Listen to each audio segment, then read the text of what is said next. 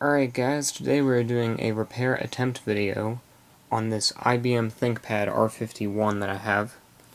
This is a ThinkPad from the transition period after Lenovo became involved with production. As you can see, copyright 2005 Lenovo, manufactured for Lenovo.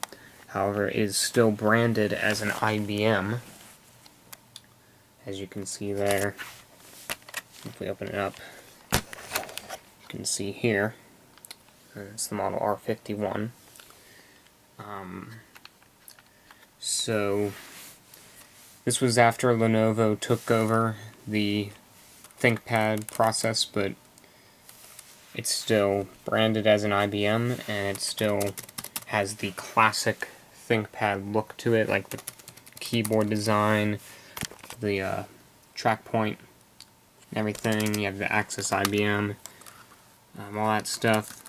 You have the keyboard light up here. You can see the function button for that, function key. It's a very classic design. I love this laptop. It's about 10 years old, so it's well beyond its useful lifespan. However, it can still do the basic things like browsing the internet, playing DVDs, the lighter computer games it can still play. And I really like this for typing because I like the feel of the keyboard. It's the older type of laptop keyboard. If I get my MacBook here. There we go. This is my MacBook. This is actually not too much younger. This is from like 2007, 2008. Yeah, 2008. So it's starting to get up there in age too. But like this, it's still useful. But it has the, I think it's called the chiclet style keyboard. I mean, it's okay to type on, but if I'm typing like a long paper or something, I prefer this kind of keyboard. Also, I like, this laptop is actually a little bit, this laptop is wider, as you can see. Actually, they're more or less the same width, but this one has a taller screen, so you get more screen space. And also, this laptop, like you can see, this laptop has a glossy screen, so it reflects light a lot more. The picture looks a little bit better on this one as opposed to this one, but I like this type of screen better because it doesn't have as much glare as opposed to this one. But I am getting a new laptop soon. I am actually thinking about getting a ThinkPad as my new laptop because they're rather well built, usually don't come with a bunch of bloatware. It's just a basic laptop. It does what you need it to do, and all that stuff. And I know a lot of the newer ThinkPads actually have a drainage system, so if you spill water onto it, it goes through the keyboard and drains out the bottom, which I think is kind of neat. Of course, I don't plan on spilling water on my computers anytime soon, but if that were to happen, that'd be nice. And I'm going to be going to college in a year or two, so I'm going to want a new laptop that can last that long, because both of these laptops are well beyond their useful lifespan. I mean, this computer is about 7, 8 years old. This computer is about 10 years old. So, they're both beyond their useful lifespan. At least for whatever. Like, I can still use both of these to type up a Word document or do a PowerPoint or something like that. Even basic web browsing, but the internet continues to get more and more complex, and these computers cannot handle it. But anyway, what is the problem with this laptop? Well, the fan is not working. So if I turn the computer on, see it lights up there, ThinkPad, screen, and then fan error. And you might be able to hear, but, well, not hear, but the fan is not spinning inside here. So I'm going to attempt to fix that. I looked into the problem, and it could be a couple things. Either the fan is broken and needs to be replaced, or it's just dirty and needs to be cleaned. Sometimes that can fix the problem, and I'm hoping that is the case, so I don't have to replace the fan. The reason I don't want to replace the fan is because the cheapest price for the fan that I could find was $25, which is a little more than I'd like to pay for a fan. And that was just on Amazon. When I checked every other place, they wanted like 50 or 60 bucks for a fan. And I was like, yeah, no, not going to pay that much for a fan. The other thing could be a board problem, like a system board problem, and if that's the case, then this computer is basically worthless. But I think it's either a broken or dirty fan. I'm hoping it's just a dirty fan, so I can just take this apart, clean it, and get it over with. But anyway, so let's unplug it. There's the power adapter, and let's remove the battery. This battery is kind of nearing the end of its useful lifespan. It still holds a charge, but I think my sister said that this only lasts about 15-20 minutes before it goes dead. This was my sister's laptop for a long time, and she recently just got a new laptop. I think it's a MacBook Air that she got. So, she gave this to me, and then of course at the same time she gave it to me, it decided to stop working. So, convenient on her part. So anyway, got my bag of screws in here.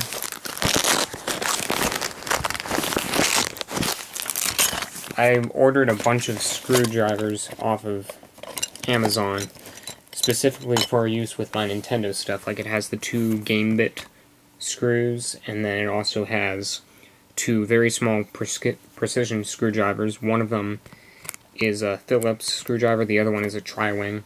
There's also a couple of really small... So I got this pouch with that, and then I put some of my other screwdrivers in there, like my really small flat blades. I have some other precision screwdrivers in there from when I got a replacement screen for my iPod Touch. And then I just also have a good old Phillips screwdriver in there. So just the basic stuff, pretty much any screwdriver that you would need to repair electronics. And I also have these little pieces of plastic in here for prying stuff up. So one convenient thing about these ThinkPads is that they show you the different screw sizes. So you have 1, 2, 3/4, and 5. And on here you can see where every screw is. You have, like, this would be size 2, size 3, size 4, size... I don't see any 1s. There's a size 5. But it's kind of nice that they show you the different sizes for all these screws. Anyway, let's start taking this apart. Alright, I got all the screws out. I'm using my laptop as a screw separator. You have size 1, size 2, size 3, 4, and 5. There are other screws, but they aren't numbered, so I assume that they aren't necessary for taking the keyboard out. When you open it up, there's a ribbon cable connecting to the keyboard, and then you have this little tiny cable which popped off, which plugs in there, and that, I believe, goes to the trackpad. And then you can also see the little cable there that goes to the screen. There's one on each side. Inside of here is actually pretty clean, other than the fan. In there, I think that's the backup battery. There's the DVD-ROM drive. There's the hard drive caddy thing. Oh wait, no, that's not it. That's the hard drive. This is the expansion card slot. But inside here, it's actually pretty clean, other than the fan, which is what we're going to be taking a look at. I think I just found the problem right there. It was stuck. It was not moving.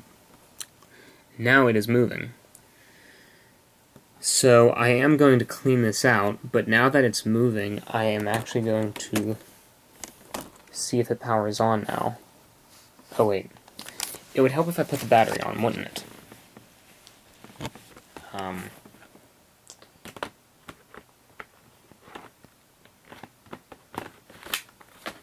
Alright. There we go.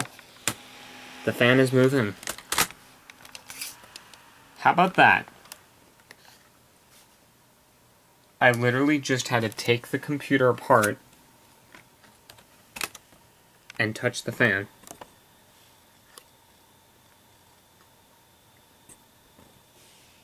Now the fan is not moving, however it is still moving freely, so I think it's okay. You can hear the hard drive moving. There's our RAM. And Windows is starting up.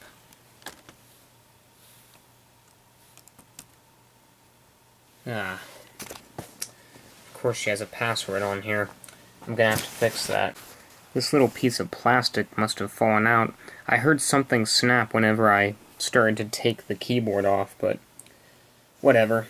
This thing's still held together pretty well. I do know that my sister dropped this thing a few times, and honestly, if you look at this thing, you can't even tell. Like, there's no scratches or scuffs or anything, except for, like, one or two small places where the plastic has chipped off, like right here, but that's like literally one piece that I found. Also, here, where the Windows XP logo was, it's peeled off, but the silver is still there. Anyway, so we can take a look at the inside here. I'm still going to clean out this fan. That might keep it from stalling in the future. There's our battery there. There's RAM. I think this has 1.5 gigs of RAM installed. Hard drive's clicking away.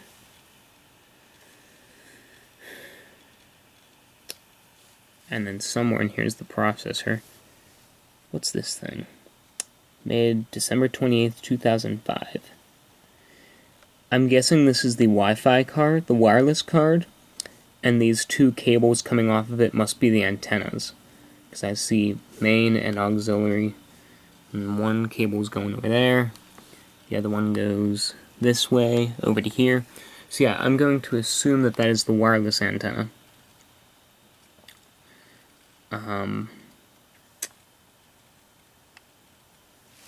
There's our FireWire port there. Microphone and headphone jacks, Ethernet and modem, S-video output, that's interesting to see. 2 USB ports, VGA out, and I think on the back is the power and the parallel port for a printer. Anyway, the cable I disconnected is just for the touchpad. The track point still works, and these buttons still work, so they're connected to the keyboard. Anyway, I can't really do anything until my sister tells me her password. I assume that she doesn't need this anymore because she has transferred all of her data to her new laptop and she's using that. She has no need for this anymore. In fact, like I said, she gave it to me. But I'm going to clean out the fan and then I'm going to put this back together. So, alright, I got the password in. Turns out it was just 1, 2, 3, 4. And it even said, for the password, like, you get a password hint, and it just said count to 4. But here we are. Let's see how the battery's holding up. It's been running off the battery for about 15 minutes. And it says 30 minutes remaining, so down to 73%. Now it's from a full charge.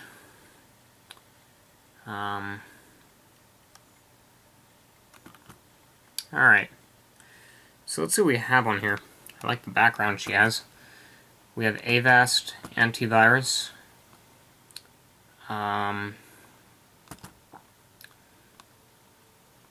Office 2007. What else do we have?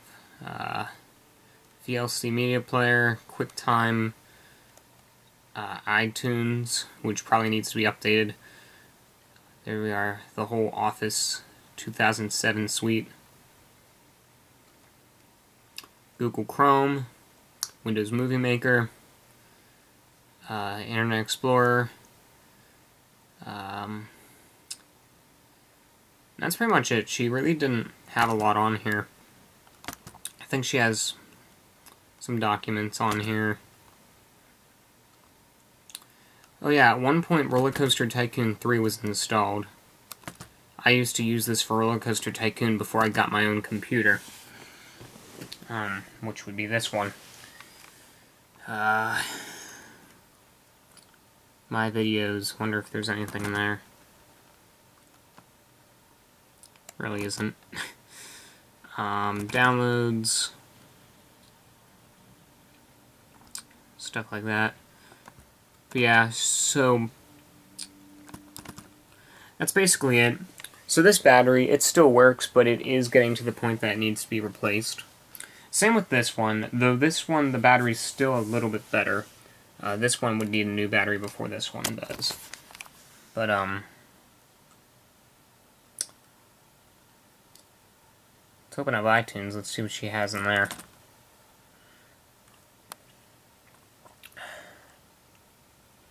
This computer's taking a little while, though it hasn't been used in about 4 months. So, hard drive probably needs to...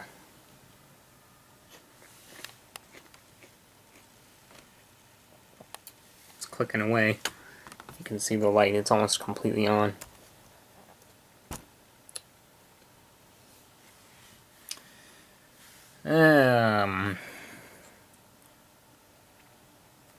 Let's see what we have.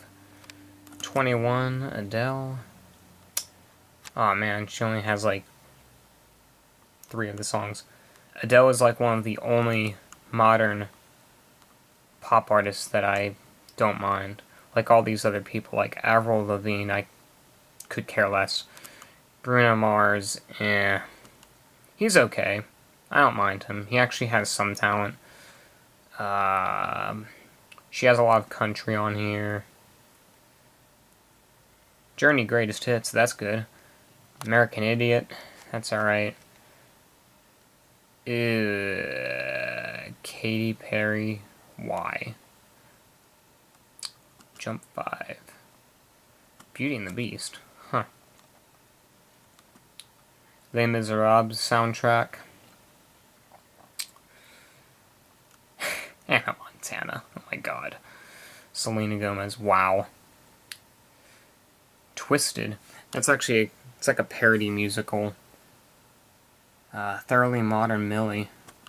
Our high school did that a couple years ago. Wicked, that's actually a decent musical. Essential Weird Al Yankovic. And Children of Eden, which is a very good musical by Stephen Schwartz, who did Wicked. But looks like that's about all she has on here. Whoops.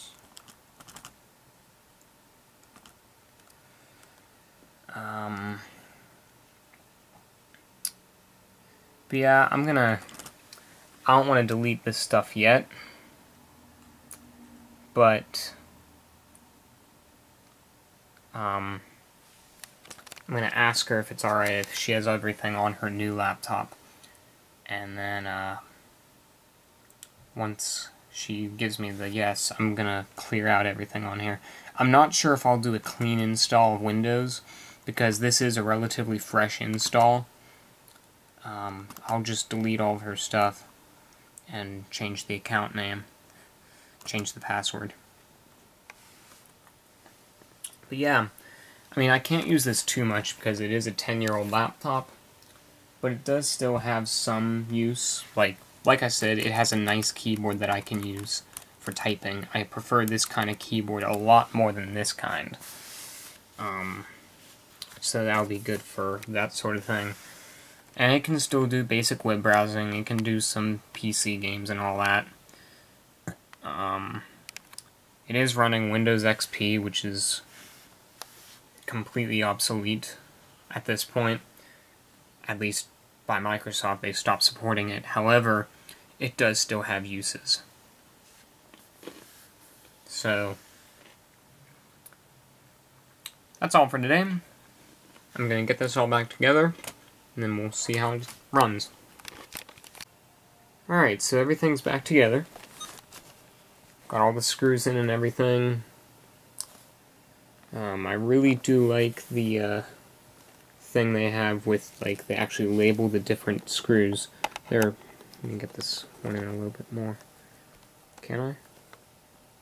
And that's as far as it's going to go before I start stripping it.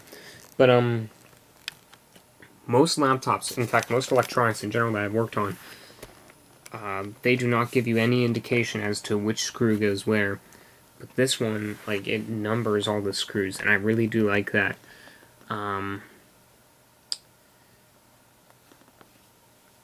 Like, really, these things were designed to be repaired. That's why I like the ThinkPads. Like, they're very well-built laptops. Like, this is very solidly built. It's heavy. It is a lot heavier than this. I mean, like, this is... I mean, it's got some weight to it. But, like, this is definitely heavier. A lot more solid than this. And it's got these steel hinges on it. Really good quality material, and it's, like I said, it's designed to be repaired. You take out all these screws, they're all labeled so you don't put them back in the wrong places, and then you open it up and you can take the keyboard out and you have everything. So really well-built laptops. To this day, I think they're still very well-built, though I prefer the older ThinkPads. And beeps. I prefer the design of the older laptops. I like the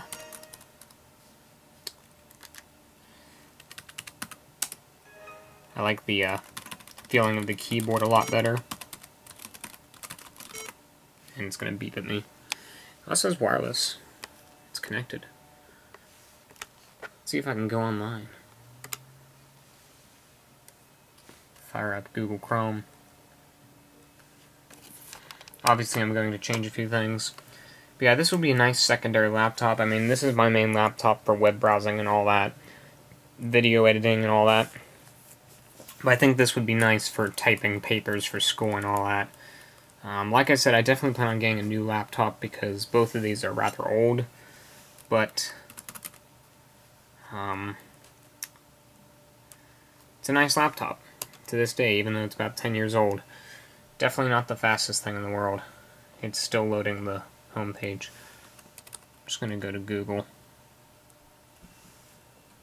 Whoops. Let's go to Google Translate, I guess. Nope.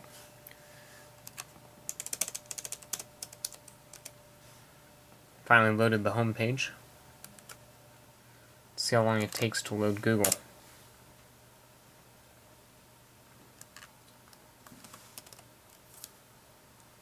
Google.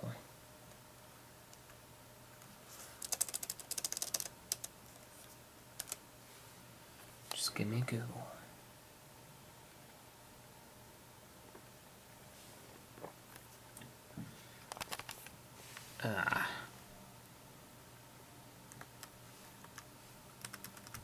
Will that make you happy if I type www?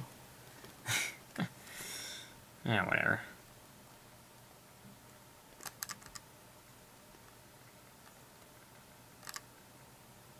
It's probably just because this computer hasn't been used in a while. It doesn't want to work right.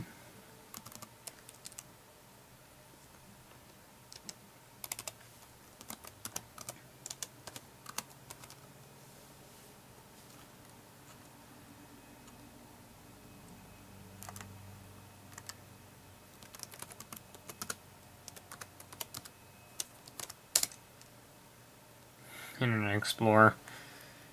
What do you mean it can't display the web page? It's connected. Don't know why Google doesn't want to work, but whatever. Whatever. Hope you guys enjoyed the video. Thanks for watching.